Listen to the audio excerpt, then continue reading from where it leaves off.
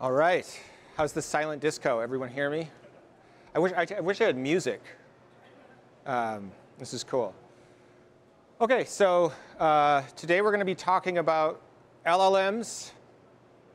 We use that word a lot now. I'm ready for a new word, but we're going to have some fun with Docker and LLMs. All right. So a little bit about myself. I'm a co-founder and the Chief Information Security Officer at Weights & Biases. This is the second company that I've started. Prior to Weights & Biases, founded a company called Figure 8, where we also helped machine learning teams get training data to build ML models. When I started my first company in like 2007, and we talked to investors, when we said we were going to help people doing machine learning, it made it harder for us to raise money. It was kind of like a naughty word. It was too risky. It didn't seem like it was very promising. As we all know, that world has very much changed today. Here's the AI 50 from Sequoia, and all of these companies are doing something core to AI. We've also seen an explosion in open source models, as I'm sure many of you are aware. And there's this cool GitHub repo that kind of keeps track of all these new models as they're getting posted and shows you an actual leaderboard, which is a great resource. But we're going to be working with one of those models today, good old Code Llama, with a sick image generated by maybe Stable Diffusion or DALL-E.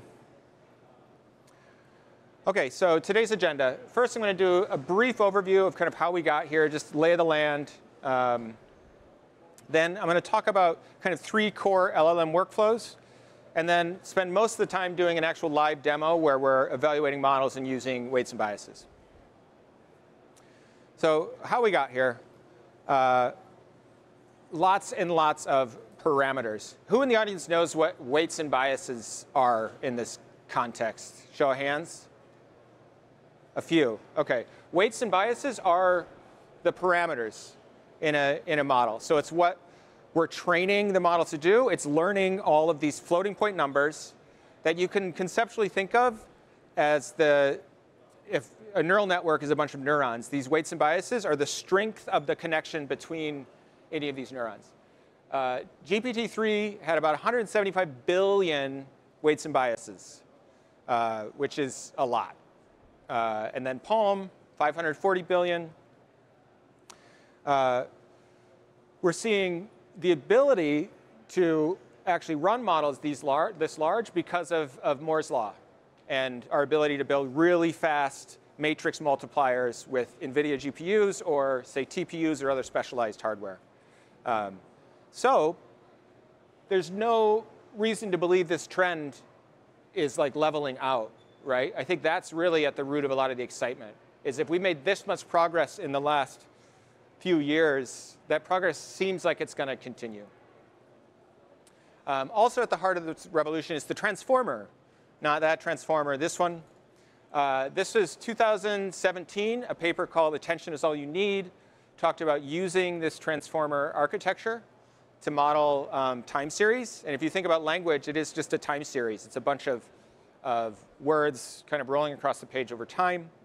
The advantages of this architecture is it's really easy to parallelize over a whole bunch of different GPUs, right? So GPT-4 was trained on probably thousands of GPUs at the same time.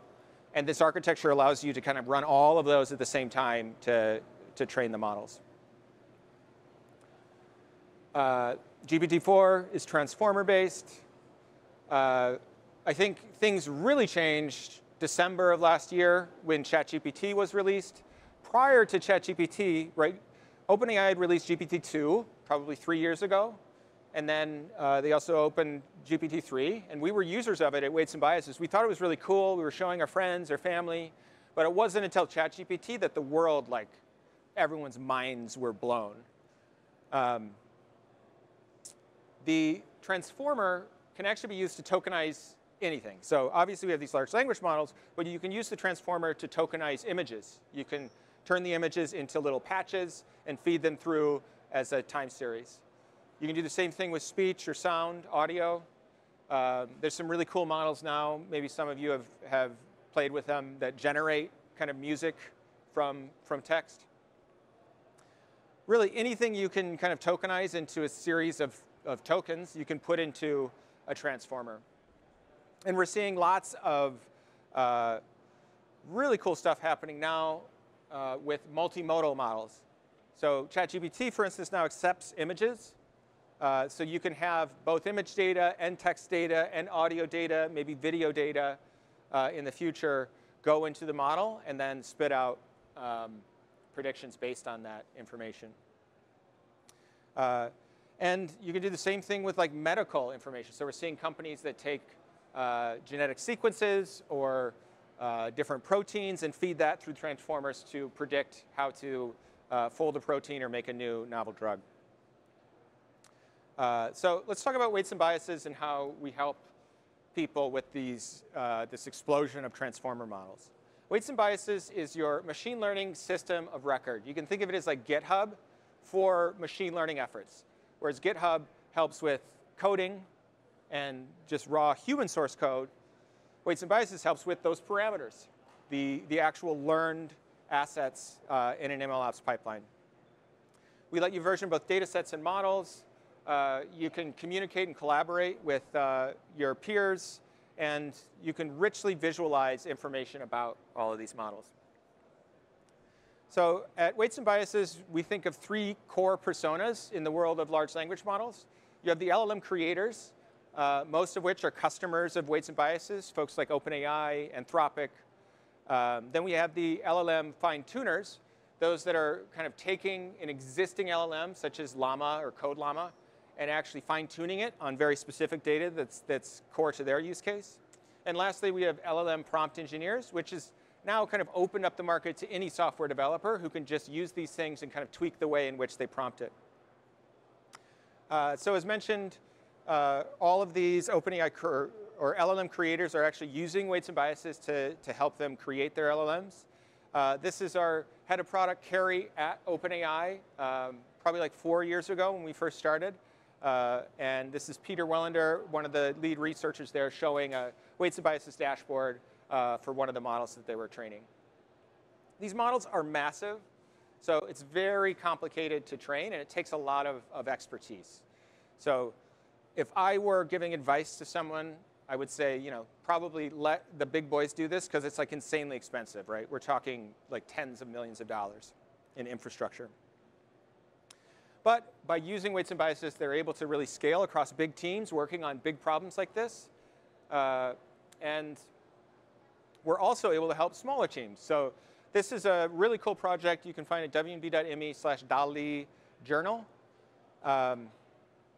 So an engineer that we've worked with for quite some time at Weights and Biases as a friend who's also a machine learning engineer, when DALI came out, the image generation algorithm, he said, I wonder if I could build a model that's a little smaller, but anyone could use. And he created this model called DALI Mini, which now is called Crayon. But he kept a journal on Weights and Biases about everything he learned during that process, which is really helpful. Eleuther AI also published all of their Weights and Biases projects for training GPT-J, GPT-NeoX, and others. So if you do find yourself with $10 million that you'd like to give to one of these clouds and want to create an LLM from scratch, we do have a white paper. This could also be useful outside of actually creating LLMs. All right, the fine-tuners. So I'm sure all of you have heard of Hugging Face. Now you've got this massive repository of models. And you can take these models, and with a few lines of code, you can actually fine-tune them. You can take the Weights and Biases that were learned for the general use case and feed in data that's specific to your use case and have those Weights and Biases changed such that it's better at your specific use case. You can kind of turn it into a specialist. We have integrations with Hugging Face that give you these nice dashboards automatically if you have Weights and Biases installed. We can also help with hyperparameter search. So when you're fine-tuning these models, it's not clear what the best settings are going to be. How big should your batch size be? How fast should your learning rate be? These are all decisions that state of the art is you just try a bunch of them and you see which one works best. And we provide tools to help you do that trial and error. And then lastly, weights and biases artifacts lets you track data lineage. So as you're fine-tuning these models, you're going to be fine-tuning it on some data set. That data set is likely going to evolve and change. So you want to keep track of exactly what data was used to train which version of your model.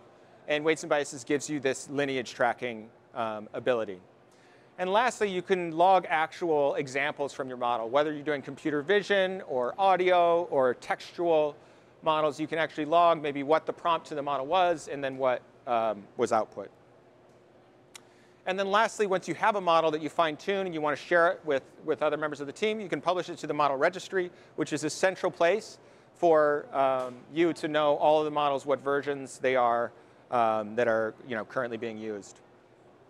So weights and biases has been around for about 5 years. We've tracked over 200 million hours of using compute to fine-tune or train ML models. All right, LLM for prompt engineers. This is what we're going to be hacking on today. At Weights and Biases, we actually created our own bot.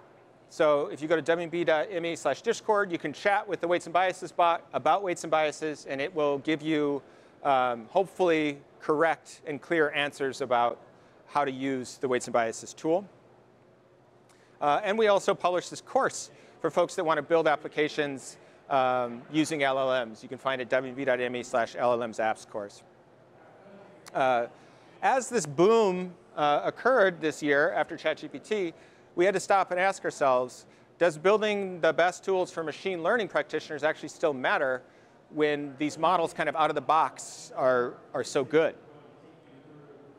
And as I'm sure many of you have experienced, you find out quick that, well, there are edge cases where it's really not good. So here's an example. We're saying, hey, give me a list of the countries start with the letter O.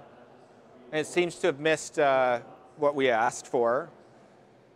And then we said, are you sure? Which honestly, this is actually a really cool approach that often works. If you just ask the LLM, like, are you sure? It will give you the correct answer. In this case, it did not.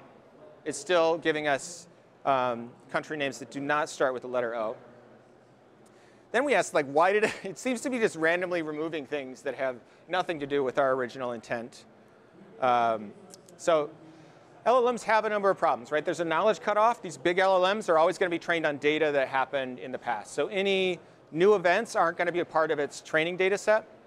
The training data might have been spoiled in some way. Potentially, you trained on too much like nasty Reddit data, and now you've got a nasty LLM.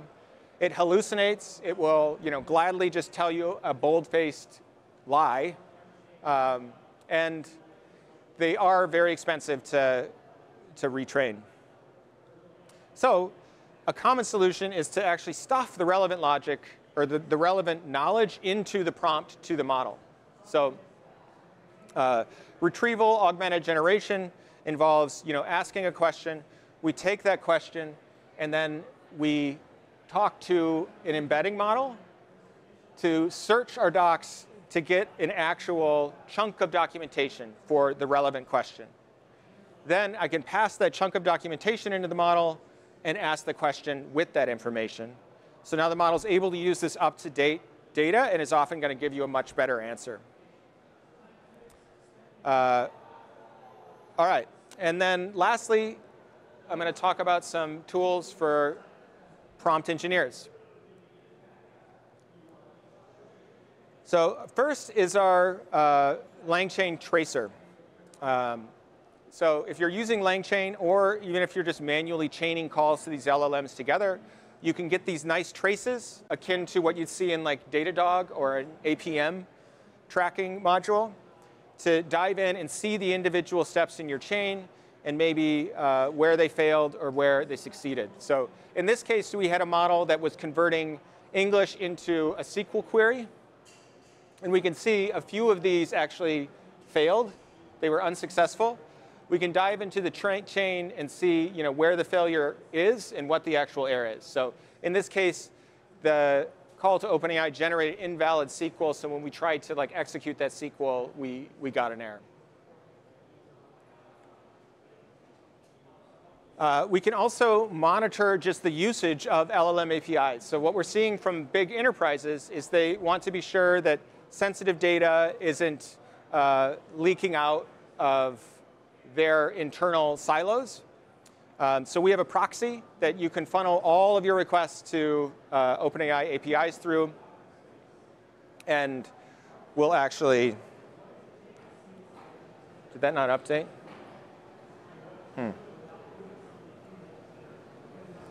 There it is. All right. So this is a monitoring dashboard where we're actually seeing all users within an organization and how many requests to, say, OpenAI they're making. And then we can actually dive into the prompts and outputs. So we're seeing companies that want to ensure that sensitive data isn't leaking, using a dashboard like this to have that accountability and governance. All right, so that's my brief overview. Now let's go ahead. It's live demo time. Let's see if we can't get some stuff to crash. All of the demo code is available on GitHub. If you go to github.com/WNB-examples, then you can navigate to examples llama CPP. OK. So I've got this is a GPU box on Google Cloud. It's just running Jupyter Lab. And this is where we'll be running our code today. So the task I decided to work on is automating the evaluation of different LLMs. Specifically, we're going to make an LLM that can take a pure English question about Docker, and it's going to output a Docker command. How sick is that? OK. Very, very on topic. So I've got a very small data set here. But the idea would be like spin up a new container named BusyServer1 with the latest version of the BusyBox image and place it under the high priority C group parent in the background.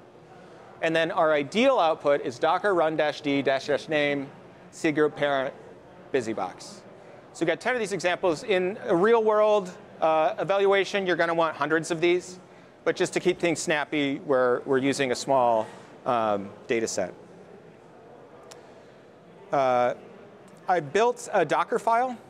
So one thing I did want to call out is it can be tricky using Docker with machine learning workloads because of the variety of accelerators that are out there. The easiest is NVIDIA. So if you're able to get a machine with an NVIDIA GPU, you can build from an NVIDIA CUDA base image. It's going to have all of the accelerated libraries in there, and then you can kind of go nuts. We're using a tool today called llama CPP. Who's heard of llama.cpp? A couple folks? OK. This project is sick. It's one of my favorite projects on GitHub right now. It's all written in C++, and it allows you to take kind of downsampled versions of models and run it on any hardware. So you can run it on your laptop. You can run it on a Raspberry Pi. You can run it on an NVIDIA GPU. It just works. It's very cool. But now, if I were to run this directly on my MacBook inside of Docker, I'm actually going to miss out on the acceleration I can get natively. So by using like Apple Metal, I'm able to go very fast. But I don't have the Apple Metal APIs exposed inside of Docker, because that's running in a Linux VM. Maybe one day, I know there's like a bunch of projects going on, we'll be able to like call these cool accelerated Apple chips from within inside Docker, but not today. So we're going with CUDA.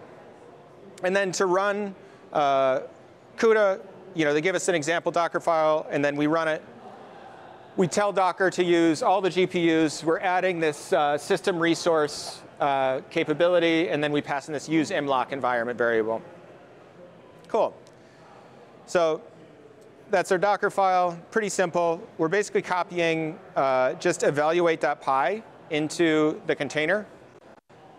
I'll briefly go over this code. We've got some variables that are being passed in by the environment.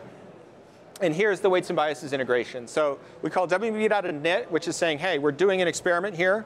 I want to capture the information about what we're doing. And then we're passing in config so we can keep track of all the hyperparameters and the settings that we used for this specific experiment trial. Things like what model we're using, what's the system prompt, as well as any of those environment variables that were passed in. And then this script supports calling out to GPT or running one of those llama models from Hugging Face.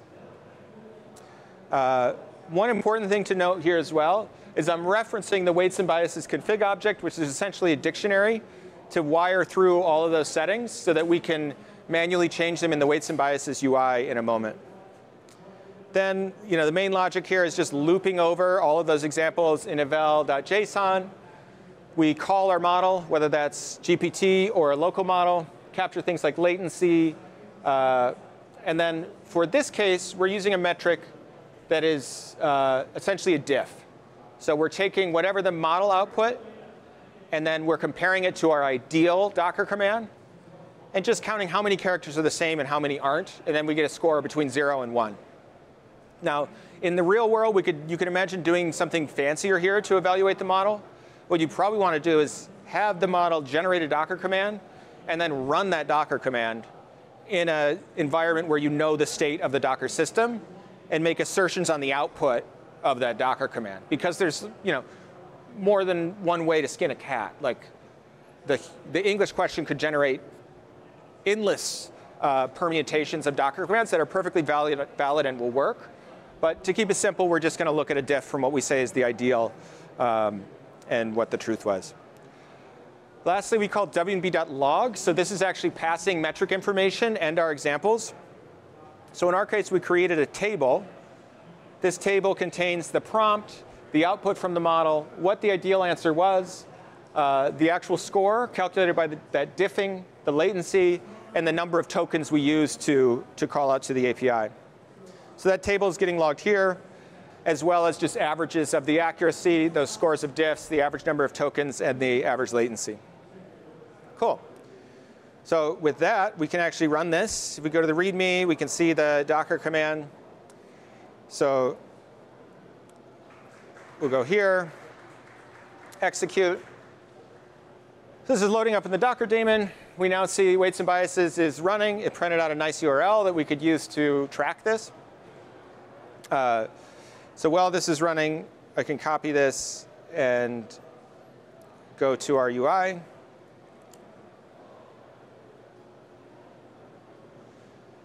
All right, so it's still starting up. We haven't logged any metrics yet, but we can see a lot of metadata about this instance. So we can see that we're running on a machine that has a Tesla V100 NVIDIA GPU. We got 2 CPUs.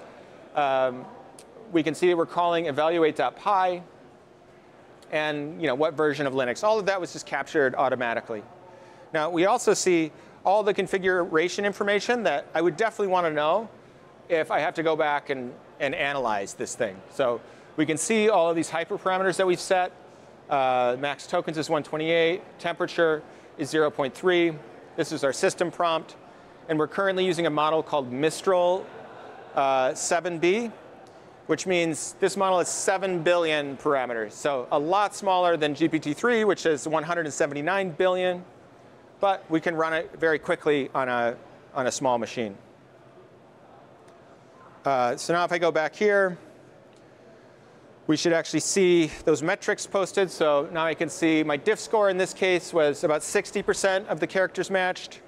The average number of tokens in this case was 120.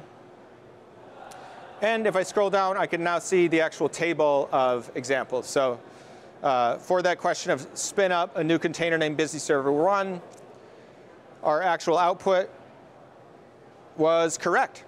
The only thing missing was a / in front of high priority. But pretty sure this would have been perfectly valid Docker command. Now for this case, please display the images in a table format with the repository tag ID and size included. We ended up just running Docker images, but what we wanted was to pass in format table with the columns that we wanted. So we missed this one. We can see that reflected in the diff score. It's down to 0.3. Cool. So this is all fine and good, but to actually evaluate across all of these models, so in my case, I have a simple file here called download models. There's 3 models, CodeLlama 7 billion, CodeLlama 13 billion, and then Mistral. There are many other models on Hugging Face that may or may not be right for your use case. But we can actually automate testing what the best model is. So to do this, first I'm going to create a queue. So with weights and biases, we can actually automate all of this directly in our UI. So first, I'll create a queue. Let's name this queue LLM eval CUDA. We're going to use the Docker container mode. We also support running in Kubernetes, SageMaker, or Vertex. And then we need to provide the queue with a little configuration information. So I'll just copy that from our README here. These are providing default arguments to the Docker run commands that are ultimately going to be executed, right? So if you remember from earlier, we need to say use all the GPUs. We're also going to mount in the volume that has all of our downloaded models. And we're going to add that sys resource capability. All right, so now that this queue is created, we need to create a job. So I built this Docker container called LLM eval, which we ran here, WNB eval-LLM CUDA. It's just built here on this local system. I go back to my README. I can create a job based on this actual Docker container. So this is saying I want to expose a job to the weights and biases system that now I can execute automatically using this queue. Now, the last step is to actually run an agent. So this agent's going to be linked specifically to this queue, LLM eval CUDA, and we can run it on that notebook instance in Google Cloud. All right, so now my agent is running. Everything's hooked up. We can get away from our terminal and now use the weights and biases UI to schedule evaluations.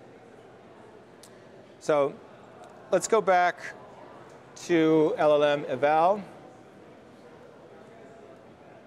Here's our project. We've got one run. I can go to jobs. I can see my LLM eval CUDA job, which I just created. And let's go ahead and launch it. And we'll just use the default settings.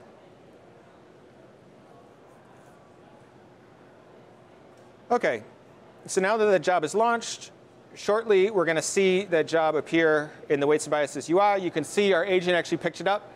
And now it's executing things.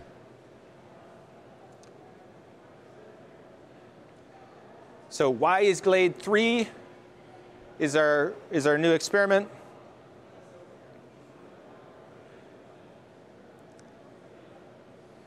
And we can see in this case, Y's Glade 3 had worse accuracy than the first example.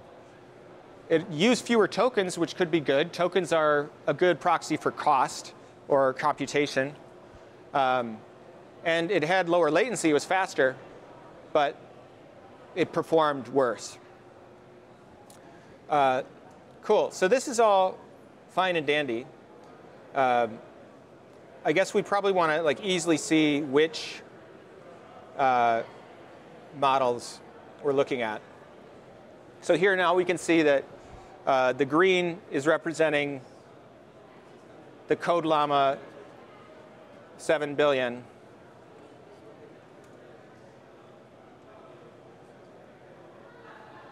And the other one is Mistral 7 billion. And the other thing that we vary between these is the temperature. So temperature for an LLM is basically a proxy to say, how creative do you want the LLM to be? When the LLM is making predictions, we basically feed in some set of text. And then its only job is predict the next piece of text, which is, you could think of it as a word. It's usually like a part of a word. We call this a token. When it predicts that, it's going to spit out a whole bunch of probabilities. And it's going to say, OK, I think this token is 20% likely. That token is 19% likely. That one is 15% likely. If temperature is 0, it's always going to pick the most likely token. If temperature is higher than 0, it's going to randomly choose one of the other highly likely tokens to kind of make it more creative or interesting.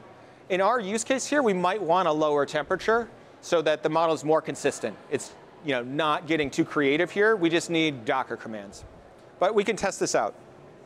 So here I could go to my Mistral, which seemed promising. Or actually, I need to go to the second one. So let's go to Y's Glade, go to the overview. I can clone this run. And now I can change the temperature to 0.2. And launch. And now I've quickly taken an existing experiment, and now I'm kind of thinking, I wonder if temperature is going to give me better results. I can try it with this specific model with just the click of a button. Behind the scenes, we can see in our container that model is now being evaluated. And back in weights and biases, now we can go to our dashboard and see where that one ended up. So the lower temperature didn't seem to affect accuracy. It did increase the number of tokens, and latency was the same, which makes sense. So this is all fine and good, but it's a very manual process for me to go into each one of these and tweak one thing at a time. So the last thing we're going to do today is use weights and biases sweeps to automate the exploration of a space for this specific use case. So I've written a sweep.yaml file that we can put into our interface here. What this is saying is, OK, we want you to sweep over the following hyperparameters. We want you to try code llama 13 billion, code llama 7 billion, Mistral 7 billion, and let's also do GPT 3.5 Turbo. I want you to try 2 different system prompts. So we're telling it, you're a Docker expert. Translate the following sentence to a simple Docker command. Or you'll be asked a question about Docker. Your job is to convert this question to a succinct answer. Lastly, we can try values of temperature between 0 and 0.6 using a uniform distribution. So I want to run this just in our launch queue, since we already have it. So I can select LLM eval CUDA, again, all of the default settings. And we can go ahead and launch our sweep. So now it's going to automatically try all of these different combinations. And I can go on a walk or to a restaurant while this is happening and not need to touch anything. And you could actually open it up on your phone and check it. I did this last night, which is just really satisfying to kick something like this off, go away, and then you can dive in and debug what's going on. You can see logs from any of these commands, and then, of course, the actual results. So if I go back to my sweep page, we can see we've got 1 trial completed so far, but a number of them are queued up. And we've automatically created some really useful visualizations to help you understand which models are better than the others. And we can customize any of these visualizations. So here I'm showing diff score over time. Maybe as a 3rd dimension, I want to see temperature, so I can visually understand if temperature is correlated with my accuracy. We also have this, one of my favorite charts, the parallel coordinates plot, which allows us to compare a number of different hyperparameters against an accuracy metric. So on the left-hand side is our accuracy metric. Higher is better. And then we've got 3 different hyperparameters that we're comparing. The system prompt, so which one was used in the example, and then which model was actually used. So this sweep is going to run. Each run takes about a minute, so we're not going to have time to watch this specific one run. But don't worry, fear not. I let it run overnight and have 500 examples in this dashboard.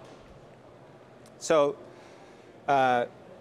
here, the color of the dots in my scatter plot actually show the average number of tokens. So the more yellow the color is, the more tokens that were actually consumed by this specific model configuration. When I hover over, I can see more information. So this was code llama 13 billion with a temperature of 0.47, and we used 109 tokens. If I look at this, I can see, all right, the ones that are the most accurate consistently is GPT 3.5 Turbo. It's beating out all of my open source models, which isn't surprising. It's a much larger model. But maybe I want to see just among my smaller models which one's better. So we can filter down all of our experiments in weights and biases to say, only show me experiments that aren't GPT 3.5 Turbo. So now all of our visualization's updated, and we can see that the best performing model is code llama 13 billion, which again isn't surprising because it's larger than the other 2 models. So more parameters, more accuracy. This parameter importance panel can help us guide our search going forward.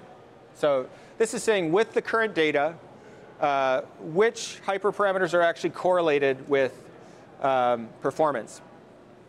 So in this case, it's saying when the model is the code llama 13 billion, that's highly correlated with good performance.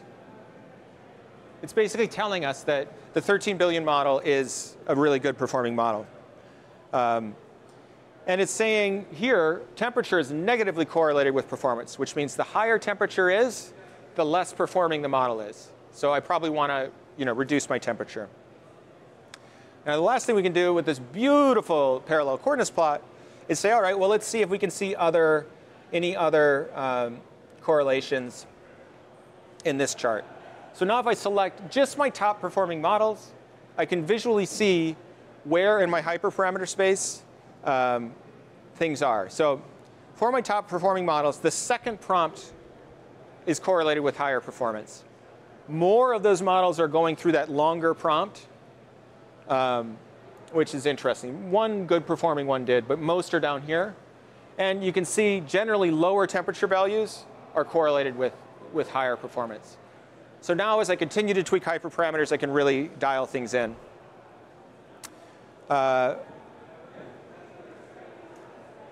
We can also do cool things with our table here.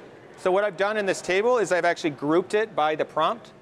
So now we can see across all of our models, what is the average score. So we could see which models or which prompts are kind of most challenging for the model. So if I search this table now by the average score, we can see kind of the toughest prompts. I wanted to go the other way here. That was showing the easiest. Cool.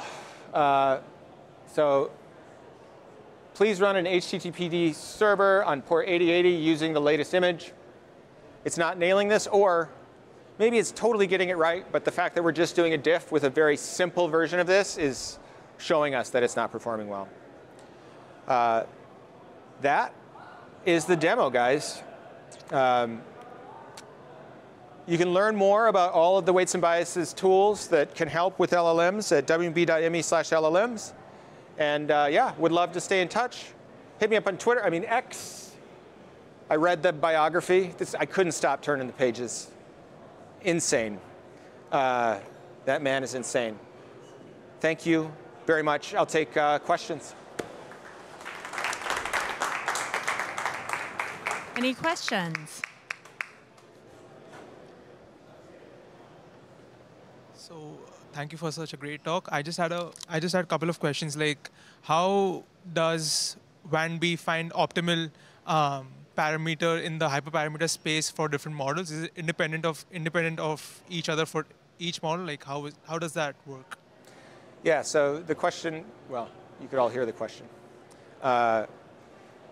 Weights and biases sweeps, that feature I showed that was trying all the different combinations, it supports a number of different search methods. So I ran a random sweep, which we defined in that sweep YAML. I'm saying method equals random. You could change this to method equals Bayes, which is a Bayesian optimization-based approach. Or you could change the method to hyperband, which is a really popular hyperparameter search method. And then it's going to be really smart about searching the space and kind of not try things that aren't promising. This is just trying everything randomly. We also support connecting to third-party schedulers. So if you were using Optune as a really good open source kind of scheduling library, you can connect that to weights and biases sweeps and still get all the nice UI and kind of scheduling components of this. So like another question, like there are other observability and monitoring tools in the market, for example. Can't hear. So there are other tools like helping in observability and monitoring. For example, Arise AI and TrueLens. So how is like that different from WAN-B? Yeah, there's definitely overlap in Arise and weights and biases. Weights and biases started with this experiment tracking piece, saying like you're going to run some Python code somewhere. It might be training a model. It could be evaluating a model. Weights and biases has since expanded to actually have monitoring, visualization, things that Arise has. So there is certainly overlap. weights and biases is better. That's the answer. Do you have any cost monitoring stuff for your sweeps and stuff like that? One more time. Sorry, do you have any cost monitoring stuff built into this dashboard for the sweeps and stuff like that? Like, how do I not spend $1 billion? Do you have help with that? Yeah. So when you start a sweep, you can specify like a maximum number of trials. And we do have a feature where if you configure it, we'll give you an estimate of what we think it's going to cost. So you can start to manage the actual resource usage. But by default, like this, the one I just ran is going to run forever, which is cool. But yeah, maybe not if you're paying the infrastructure bill.